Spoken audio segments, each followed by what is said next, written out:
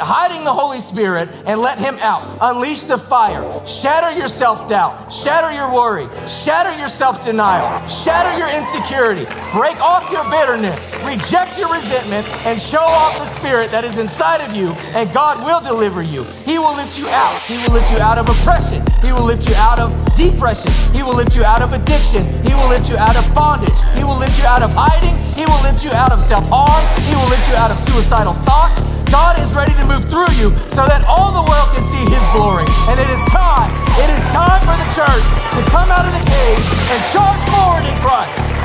It is time to push back against the gates of hell and reclaim the territory for the kingdom of God.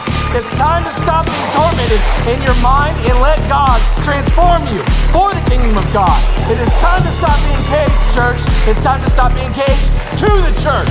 It's time to charge forward. It's time for the church to be known. It's time for God to be known. It's time for his deliverance to come through and the revival to hit this town, to hit this city, to hit this state, to hit this nation, to hit this world. It is time. The time is now. You are a weapon, not a hostage. You are a weapon, so start acting like one. You are a weapon, so start walking like one.